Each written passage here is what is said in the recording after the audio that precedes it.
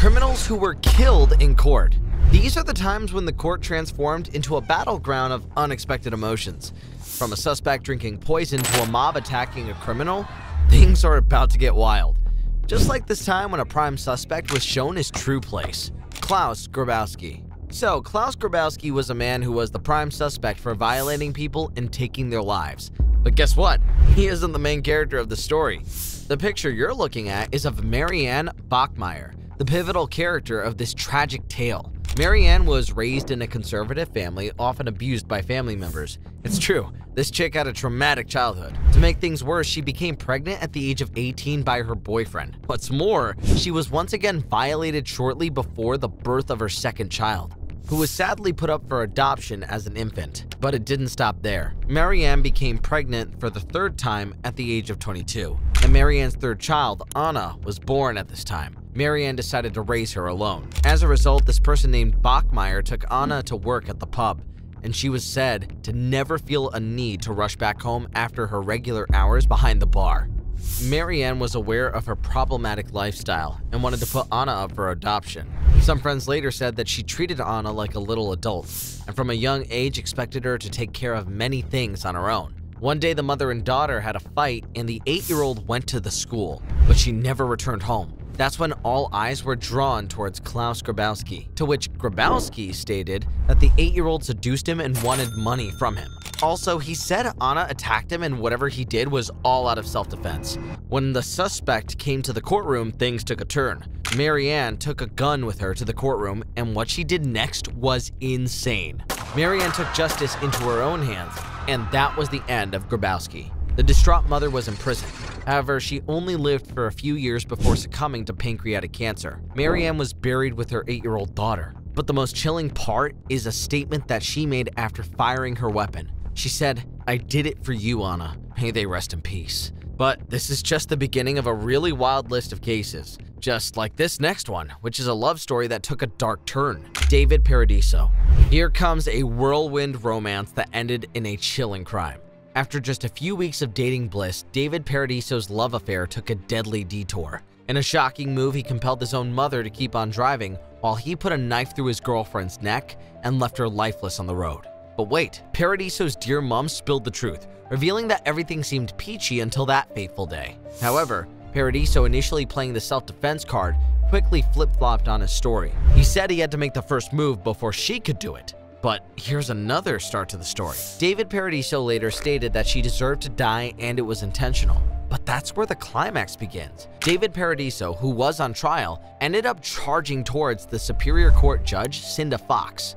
Yes, you heard me, the judge. It was unclear what means he used to put an end to the judge, but Fox, who was taken to the hospital, was being treated in the emergency room and was reported to be in good condition. The nature of her injuries were not disclosed. The Lodi newspaper reported that Paradiso's mother said that after the shooting, that her family had tried to warn jailers about 2 weeks ago that her son had a 9mm and he had been carrying it into the courtroom. In defense, Paradiso later testified that he was suffering from paranoia after taking meth before the encounter with his girlfriend. But this leaves us with an unanswered question. What about the judge then? Can his actions be excuses because of the effect of illicit substances? If you thought this was crazy, the next one is even more controversial. And this time, the mystery lies with the convict, Slobodan Praljak. You see, Slobodan Praljak, the Bosnian Croat war general, lived a life as complex as the war-torn era he found himself embroiled in. Born on January 2nd, 1945, Praljak was not just a military man. His tale weaves through engineering, television, and even the theater. The drama in Praljak's life escalated when he voluntarily joined the Croatian armed forces during the tumultuous Croatian War of Independence. But Praljak's story took a dark turn. Accusations of violations of the laws of war, crimes against humanity, and breaches of the Geneva Conventions during the Croat-Bosniak War followed him. The International Criminal Tribunal for the former Yugoslavian didn't turn a blind eye. In 2004, he was indicted, and Praljak, like a character in a gripping plot, voluntarily surrendered. Fast forward to 2013, the ICTY delivered its verdict, and Praljak was found guilty of war crimes against the Bosniak population. Which was responsible as a participant in a JCE Alongside 5 other Bosnian Croat officials, he faced the consequences, a 20-year sentence. But the climax was yet to come. In a jaw-dropping courtroom scene in November 2017, Slobodan Praljak, facing the appeal judgment against him, unleashed a theatrical protest. With an air of defiance, he declared, "Judges, Slobodan Praljak is not a war criminal. With disdain, I reject your verdict." Then, in a shocking twist, he theatrically consumed what he claimed was poison, sending shockwaves through the courtroom.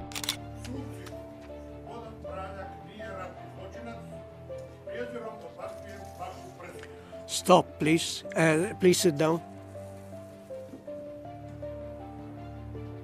The presiding judge hurriedly suspended the proceedings as chaos ensued. Emergency services rushed Praljak to the HMC hospital, but the tale didn't end there. Dutch authorities, treating the courtroom as a crime scene, launched an investigation into the sensational incident. In a final act of secrecy, Praljak's body was quietly cremated in Zagreb during a private ceremony, leaving lingering questions and an air of intrigue surrounding the demise of this controversial figure. Alright folks, buckle up because this next incident has an eerie twist to its tale.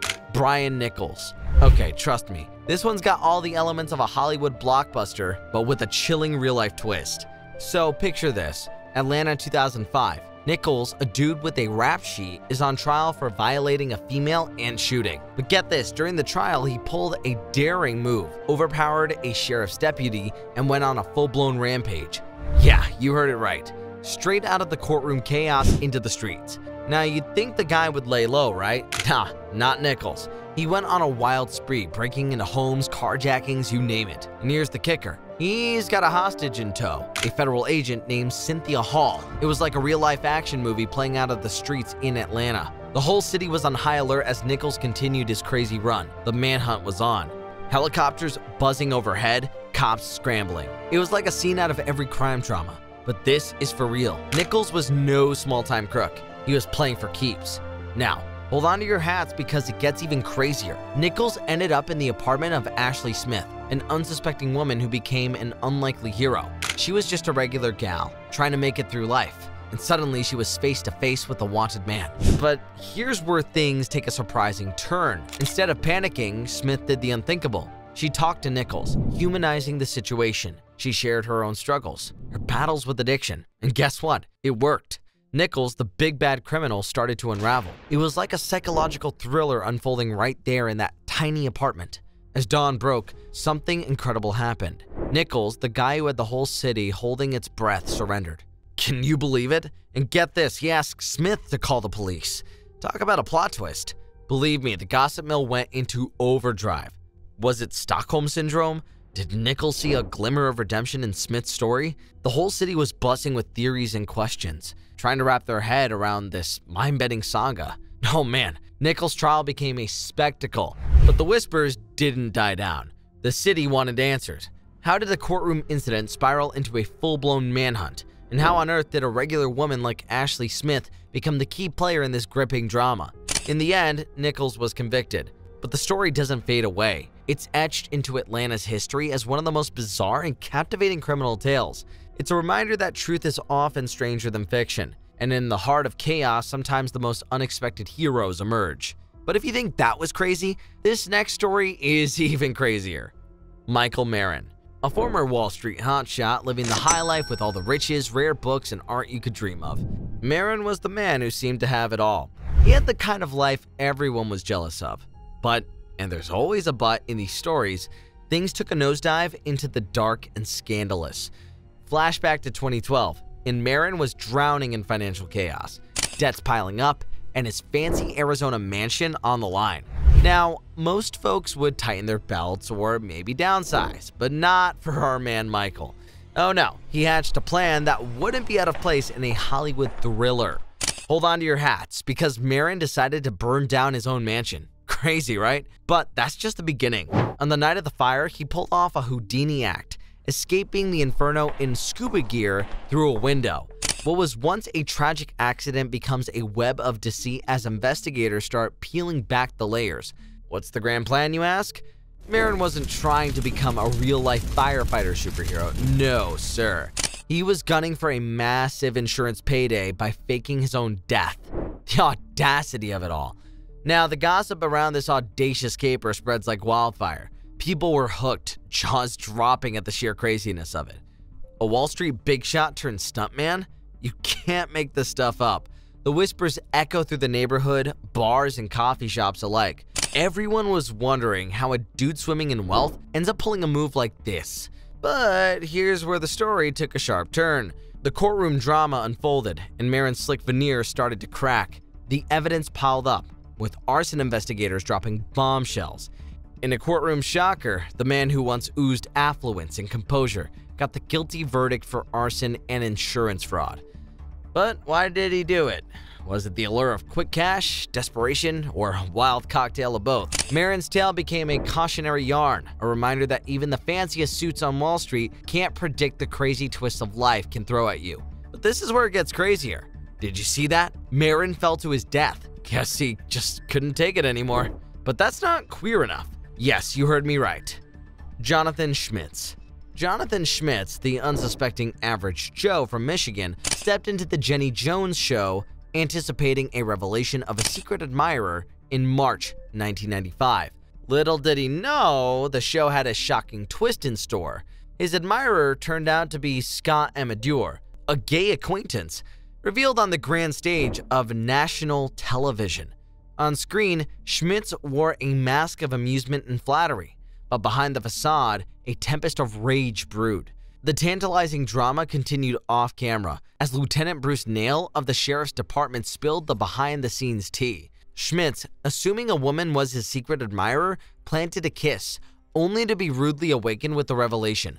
Oh, no, she's not your secret admirer. This is Hugh Amador, a 32-year-old introduced by the meddling matchmaker Donna Riley. The Jenny Jones show producers, even the puppeteers, spun their own tale, claiming the crush's gender was left tantalizingly open-ended.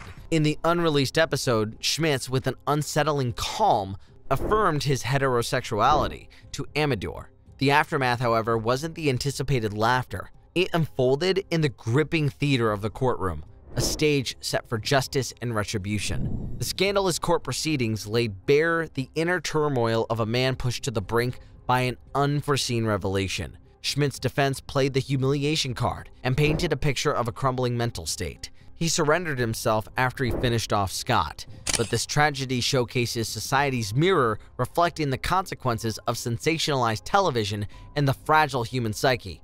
In the end, Schmitz faced the music, the consequences of his tumultuous actions forever branding him as the Jenny Jones killer. His defender tried his best to lessen his punishment, but it wasn't called for. Soon the court saw a tragic turn of events. Schmitz pulled a medal and shockingly pointed it at his own head, and shoot. However, he miraculously survived. Last but not least, the tale of a demon who was soon put to his own hell. Aku Yadav. Aku Yadav had terrorized families living in Kasturba Nagar, barging into homes demanding money, shouting threats, and abuse. But it was inappropriate indulgences with the opposite sex that humiliated the community. Residents of Kasturba Nagar say that a victim lived in every other house of the slum. He violated women to control men, ordering his henchmen to drag even girls who were really young to a nearby derelict building to be violated. What's more, Yadav put an end to at least 3 individuals. He tortured and kidnapped people, invaded homes, and violated more than 40 women and girls. And boy, that was sure barbaric. He bribed the police, giving them money and buying them drinks to convince them to let him continue committing crimes. For many years, Yadav and his associates gang-raped women and girls as young as age 10, as a warning to those who resisted him. But one day, Yadav and his men went all the way with a woman 10 days after she gave birth. After what happened to her, the woman committed suicide. She burned to death after dousing herself in kerosene and lighting it. Yadav's gang pulled another woman from her house when she was 7 months pregnant.